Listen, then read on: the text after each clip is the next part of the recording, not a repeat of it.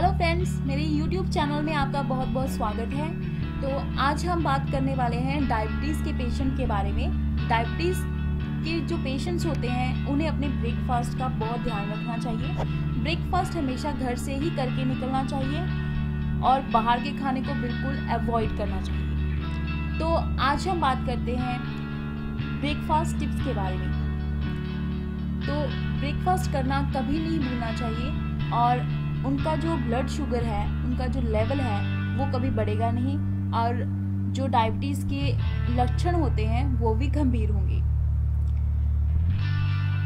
Diabetes के patient को हमेशा घर का ही नाश्ता करना चाहिए और कम शक्कर और बसा वाला नाश्ता पक्का करके खा सकते हैं।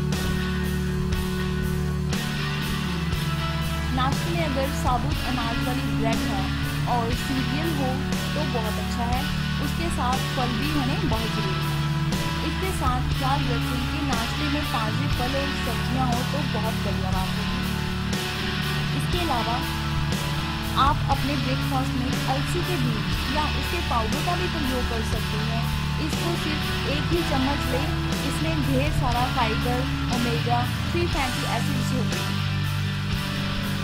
आपको रोज़ाना अपने ब्रेकफास्ट में ओटमील खाना ही चाहिए क्योंकि ये डायबिटीज़ के जो पेशेंट्स होते हैं उनके लिए काफ़ी अच्छा होता है।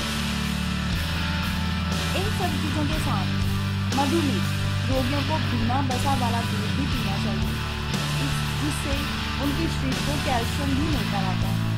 अगर आप नाश्ते में दही खाते हैं तो हमेशा बसा रहे दही चुनें, कोई फ्लेवर वाला दही मत चुनें क्योंकि इसमें बसा के साथ साथ शुगर भी होता है।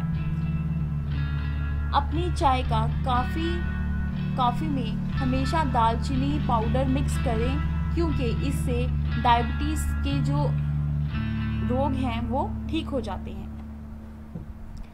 Thank you so much to watching my video. Please subscribe my channel. Thank you so much. Bye bye.